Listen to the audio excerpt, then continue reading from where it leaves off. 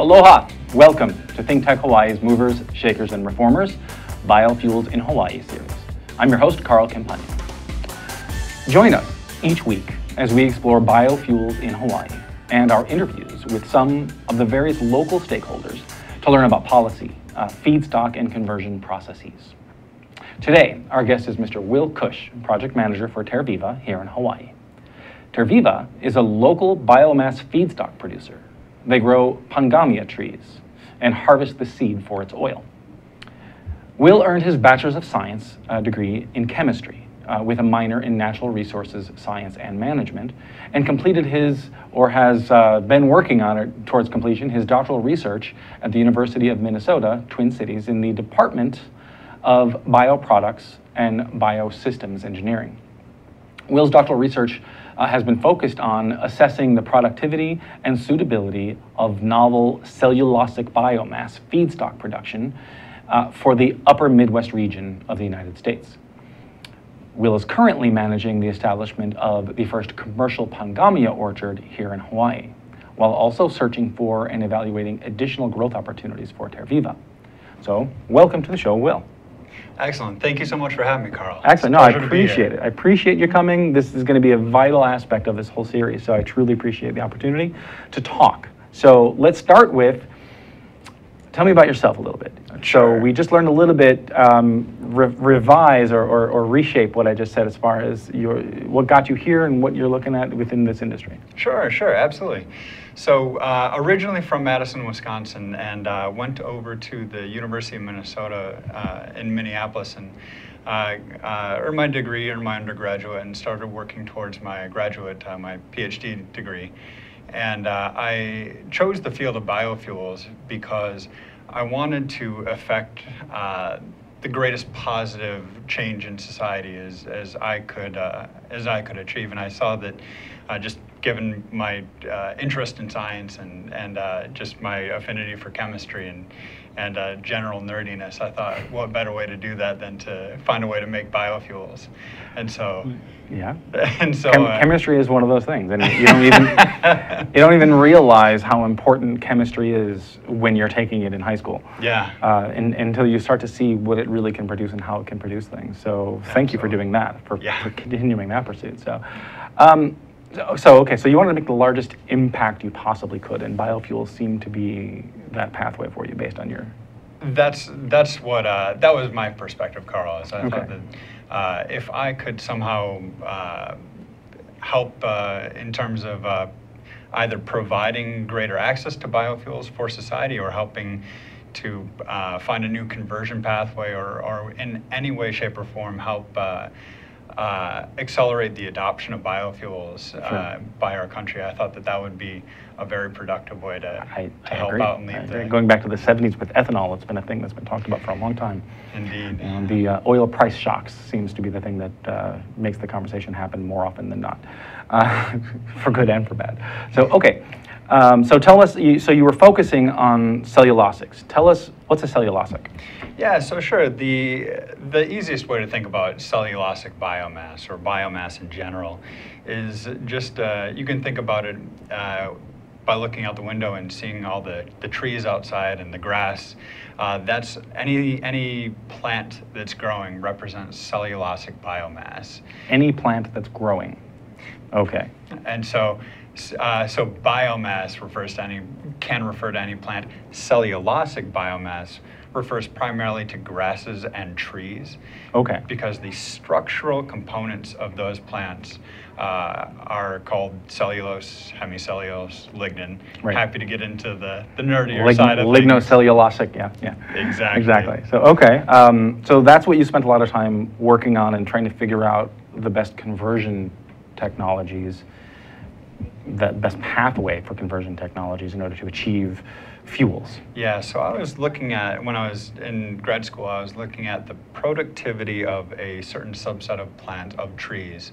How many tons per acre of biomass would they yield if we began to cultivate them in a cellulosic biomass production system? Yeah. And then we also looked at the efficiency with which we can convert that woody biomass, the trees themselves, into fuel. And so we looked at making them into ethanol, turning the trees themselves into ethanol.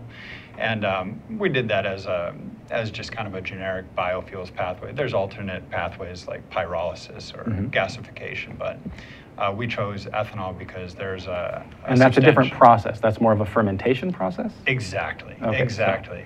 So converting into an ethanol is a fermentation process, as opposed to using gasification or pyrolysis, where you're converting that more into what? So if you gasify or if you use pyrolysis, what you're doing is you're breaking up. You can think of cellulose, the structural component in wood in this table, as a long chain of a long polymeric chain of monomers. In gasification, there's a lot of technical words. It's okay. Stop me if I get too nerdy. No, it's all right. No, go. We need it. We need it. So in fermentation, what you do is you use bacteria and enzymes to chop that long polymer chain into monomers, the single building block sugars. Poly, many, mono, meaning one. Yes. Exactly. And you use the bacteria and use enzymes to chop up the chain, and then you feed those monomers, those individual sugar molecules, to bacteria, and the bacteria eat the sugar. And on the other end of the other end of the reaction, you get ethanol. Got it. Okay. Same way you make beer. The same way you make beer. Exactly. Yeah. Exactly. As opposed to the gasification or pyrolysis, which then will do what?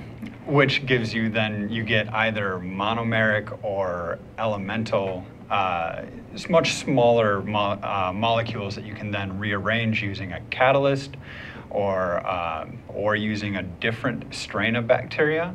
You can feed that mixture, that witch's brew of different stuff that you get when you chop it all up indiscriminately in a gasification system, and you can rearrange those molecules into a fuel molecule. And so end product can be the same. You can make ethanol from gasification, or you can make it from fermentation. Either way is after studying it for 5 years, I figured out that it's fairly technically challenging. See, that was going to be my next question. You were focusing, and your doctorate research has been on cellulosic conversion, and you're currently working with TerViva, which is oil-based instead of cellulosic. So why you were about to go into, but now, so tell us, why the switch and what happened? And Sure.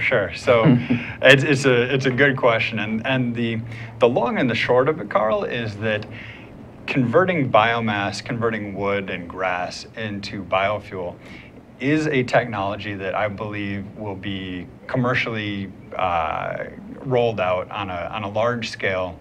I hope sooner than later. We're getting there as the scientific community studies it, and as researchers are finding new and better ways to adapt this.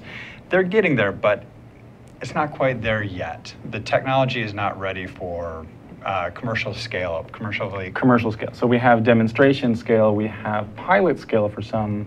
We don't have a scale up opportunity yet. We know that we can do it. Technically speaking, we can do those. We can make biofuels from cellulosic biomass using these. And of the various ASTM classifications and specifications, we can make the jet fuels and the biofuels and the diesels.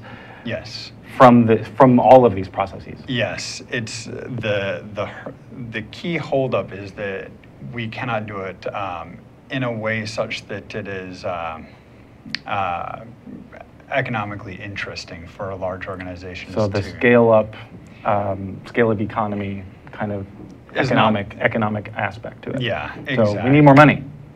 Basically, we need more money to put some research into the technology, to get that technology to the next level, so we can tweak the efficiencies of it, and then be able to then really produce what's called operational volumes. Exactly. There you go. Exactly. Excellent. Okay, so that's why you shifted from cellulosic to seed oils. And so I shifted to seed oils because to plant oils, because I saw that in plant oil to biofuel conversion systems, I saw an industry that was already in place and already producing biofuel at scale. And so I saw this industry as a means where I could achieve that impact that I mentioned earlier, where I could really try to affect change by either producing more biofuel so that we could have the opportunity as a society to choose biofuel over petroleum-derived conventional fuel, fossil fuel that we import from abroad. Yes. And so instead of sending dollars to out of the country to the tune of $5.7 billion in 2015 for the state of Hawaii alone. Exactly. So instead of sending that money off island, we can cycle it back through the local economy right here by growing oil that we can use to make renewable fuel on island. Which will also create jobs. Which will also create jobs, clean up the environment, and help the land. Yeah, and as well as if done along with and alongside food production, we can actually grow our entire ag industry. So we have more local food production, we have biofuel production, biofuel feedstock production, and that helps all of our local farmers. Absolutely. So it gives baseline revenues that aren't currently there. Absolutely. So that's huge, huge important there. So, okay. So when did you first come to Hawaii? So I moved out from Minneapolis to Oakland in 2012 and started traveling out to Hawaii in 2013. We had, TerViva had put in a small pilot planting in Kunia on Oahu in 2012. And so I started coming out in 2013 just to check up on the pilot planting, see how it was doing, see how the trees were growing. And also... This was part of your research? This was separate. So this is after I left the PhD program to join TerViva full time. Okay. And Okay, so you started off with TerViva somewhere on the continental U.S. Yes, in Oakland, California. In Oakland, California, yeah. And then eventually. Yeah. Okay. Exactly. So more permanently here. Exactly. Yeah. Yes. Okay. So when was that roughly that you actually got here more permanently then? In 2014. Okay. And so in 2013 I was checking up on the trees, making sure they're all happy and growing, and fortunately they were. And at the same time as I was doing that and just seeing how they were growing, I was also helping my colleagues as we were putting together the pieces to set up the conditions so that we could put in a larger actual commercial scale orchard right here on Oahu. So you needed enough land, you needed enough opportunities, you needed to, the one important piece is you needed to know that the trees, because we just glossed over that slightly, you needed to know that the trees would grow here in a healthy, productive manner. Exactly. And that's what the first year, couple of years, how many years? So for the first 2 years, the trees that we put in that pilot planting were growing, and they were growing despite the fact that we never fertilized them. We barely gave them any water. Welcome to paradise. That's just how that goes. Exactly. it was incredible. And so based on how well the trees loved growing in paradise. Absolutely. Based on that, we were able to pull together a landowner and a local farmer to help us grow the trees, a local nursery to help us produce more trees. And we were able to assemble all these pieces, and finally, with support from the Energy Accelerator, we were able to start work on... Yes, our good friend Shanna Trevena as well. Yes, yeah, and all the good folks in Don Lippert and all those, I can't say enough good things about the accelerator. Excellent. Good. But we were finally able to start breaking ground in 2014 on our first commercial scale orchard on the North Shore of Oahu. That's spectacular. So I've been out here since 2014. So 2 years. 2 years now. 2 years, and you love it, right? Absolutely love it. Of course. Absolutely love it. Unfortunately, we have to take a quick break already. So the first 14 minutes goes really quickly. So thank you for joining us. Again, this is ThinkTech Hawaii's Movers, Shakers, and Reformers, the Hawaii Biofuels, or Biofuels in Hawaii series. Our guest is Mr. Will Kusch from TerViva, so please come back and join us as we continue our conversation. So thank you. See you in a minute. Hi, I'm Ethan Allen, host of Likeable Science here on ThinkTechHawaii.com. I hope you'll join me every Friday at 2 p.m. to discover what's likable about science. Looking to energize your Friday afternoon? Tune in to Stan the Energy Man at 12 noon. Aloha Friday here on ThinkTech Hawaii.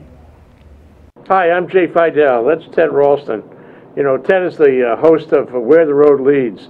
It shows every Friday from 4 to 5 p.m. It's about technology. It's about how people collaborating and solve problems with modern technology. It's where the road leads. We all know that. We should all be listening. Join us there, 4 to 5 p.m. every Friday. Now, what about that do you agree with? All of it. I knew he'd say that. Aloha.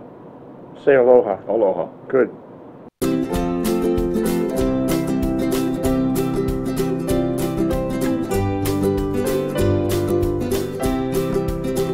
Okay, logo, here's the logo. Spectacular. Aloha, welcome back to ThinkTech Hawaii's Movers, Shakers, and Reformers, Biofuels in Hawaii series. I'm your host, Carl Campagna. Today, we're talking with Mr. Will Kusch, Project Manager of TerViva here in Hawaii. Okay, so now tell me more about TerViva. What is it, and how do you operate? Absolutely, be happy to. So, TerViva recognized that there was a discrepancy, whereas we have increasing demand for agricultural products, food, fiber, biofuel, because we have a growing global population. At the same time that the demand is increasing, the supply is actually contracting because the amount of farmland in production is declining over time. And so in the two areas that we work, I'll pick on Florida and Hawaii as case examples. In Florida, an introduced disease has wiped out 75%. Introduced disease. Yes, sir. So it's called... Two things I have to stop you on, I'm sorry. Please, yeah. First of all, well, there's introduced disease, but then, okay, you said that the amount of agricultural land is decreasing. Correct. Why? Is there a simple, like one sentence answer for that? The short, concise way is that there's desertification, there is disease, there is drought, there's failing economics. All these factors lead to a contraction in the amount of agricultural land that's in productivity. Okay. And so as an example, in Florida, a disease was introduced from China called citrus greening, and there is no cure for this disease. And the disease has already wiped out 75% of the state's citrus industry. Wow. And the remaining 25% is... So much for frozen concentrated orange juice. Yeah. So it was accidentally introduced? Correct. But yeah. Someone went to China, came back, and happened to have it with them. How does that happen? How do you even... Was it because they brought something with them? Was it like a commercial? Someone brought a commercial quantity of something over that had it on it, and then they planted it or something? Or was it airborne? I mean, I don't know how much of that you know, but... Yeah, so nobody knows exactly how the disease arrived. It arrived the same way that invasive species arrive. Yeah. Anywhere you can look, there's as long as there's a seed and it'll grow. So. And the disease is vectored. It's transmitted by an insect called a psyllid, and it's a flying insect that feeds on trees. And the psyllid carries a bacteria that infects the trees, and that bacteria is the cause of citrus greening. Wow. And okay. So that's I went way off topic here. So sure, let's get back to that. Yeah. So I just wanted to learn more because you were telling me that. I'm like, I'm sorry, I can't delete those. Yeah. There's information there I need to know. Okay, so back to TerViva. How long has TerViva been in existence total? And then I think you already told us in Hawaii since about 2013-ish. So TerViva has been around since 2010. Okay. And we started because we saw that disconnect between supply and demand. Right. Or rather, other demand supply. And we saw an opportunity to utilize a new crop to address that because our existing crops weren't quite meeting the needs that we had as a society. And so we decided, after looking at 30 plus different potential new crops, we found Pongamia as an alternative candidate that we could use to drop into existing agricultural areas where productivity or production has declined because of greening in Florida or because of failing economics in Hawaii that has led to the decline in the sugarcane and pineapple industry. Absolutely.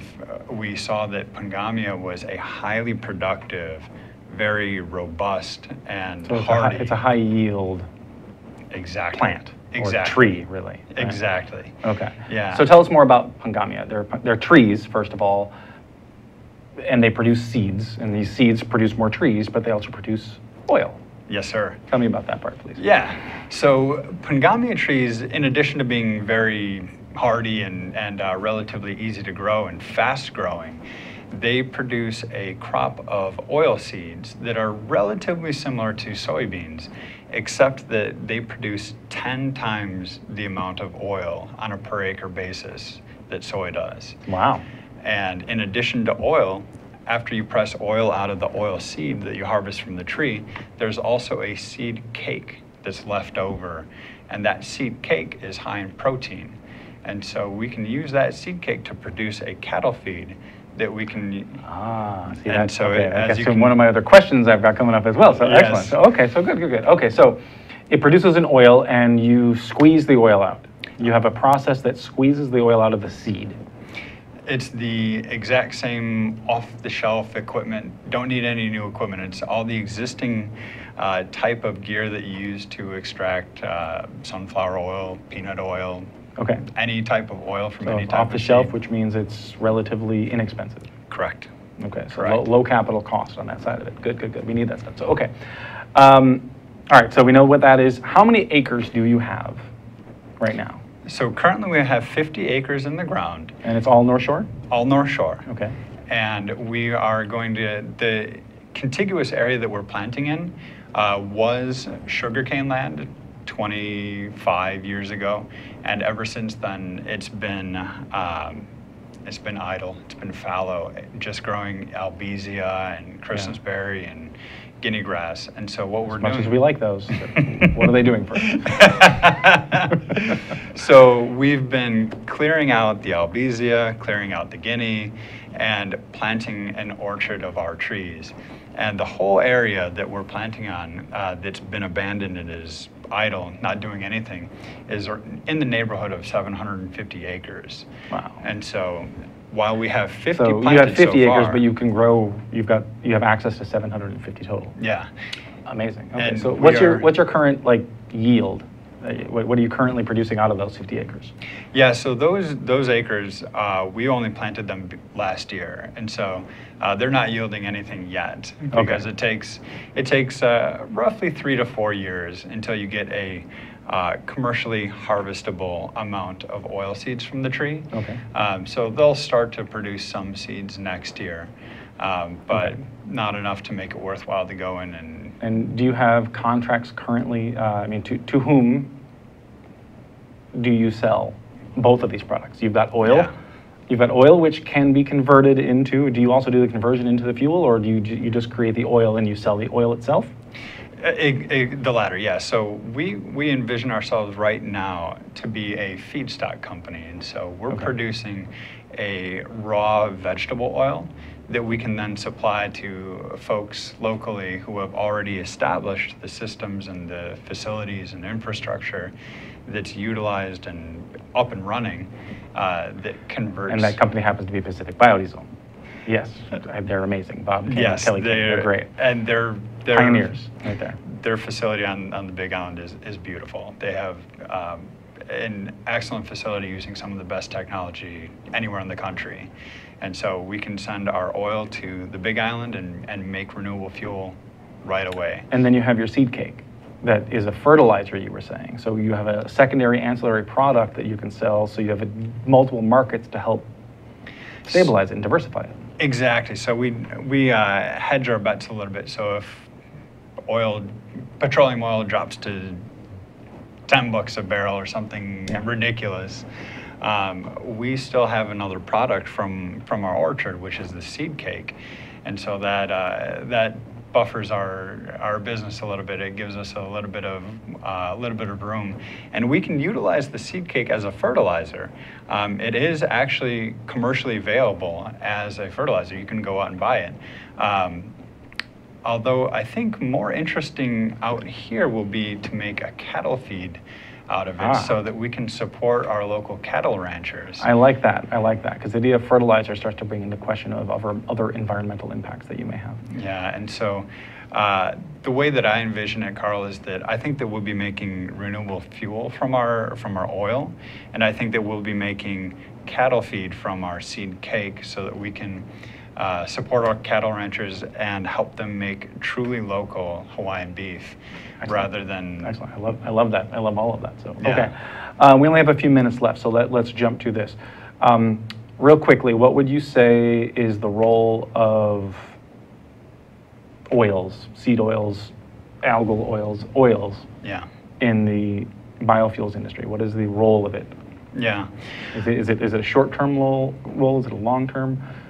Tell me about that. Yeah, so it's an excellent question, Carl. And I, personally speaking, I envision plant oils as being in the transportation sector, a base load type energy, if you can think of it, and also in the electrical generation sector. So we can burn biodiesel in the HECO utilities assets and make base load renewable power, 100% renewable electricity to complement the intermittent solar and wind power that is fed into the grid. Alternately, we could use the biodiesel that we make as a renewable, locally produced, environmentally friendly transportation fuel for those heavy diesel. So that's what we have here. This picture here is talking about jet fuel and diesel. Yeah. So we have made and established the fact that we can make biodiesel out of our Pongamia oil. Works great. The technology is existing. We've also looked at whether or not we can make other additional fuel products out of the Pongamia oil as well. And we've actually confirmed that we can make jet fuel from Pongamia oil that passes Jet A specifications. See, that's spectacular. So, okay. We only have, again, like about a minute left here. We also know that, so that's, again, is that more short-term? Is that mid-term? Is it longer? Is it always going to be there? Or will cellulosics at some point overcome that because it's a larger yield factor? Where is that? Excellent question. And when I look into the future, 10 years, 20 years down the line, I absolutely see both. I don't think it's either or at all. I think that it's definitely going to be complementary systems where you're going to have industries and facilities set up to handle both feedstocks because, frankly, we need both. We produce and consume a tremendous amount of energy and fuel in this country. And I dare say that so we will continue to do so. We're going to have both. We're going to have both. Okay. Yes. The last 10 seconds. You just received an award. You see this picture here. TerViva just received an award with the governor. In 10 seconds, tell us about that. It was an absolute delightful surprise, and I feel tremendously honored to be recognized by the Hawaii Energy Policy Forum. Yeah. And so I'm just very grateful to have been included in such a group of honored guests at that forum. Yeah, no, it's spectacular. We need a lot more of that. So thank you so much for joining me today. Sorry we don't have more time, yes. But you're welcome to come back. We can dig into any of these that you want to, and I'd be happy to. So okay, thank you so much for joining us. This is ThinkTech Hawaii's Movers, Shakers, and Reformers, the Biofuels series, Biofuels in Hawaii series. Thank you for joining us. Thank you to the crew. Thank you to the staff. Thank you to everyone involved here. Thank you to our guest, Mr. Kusch, and to TerViva for everything they're doing. See you next week. Take care.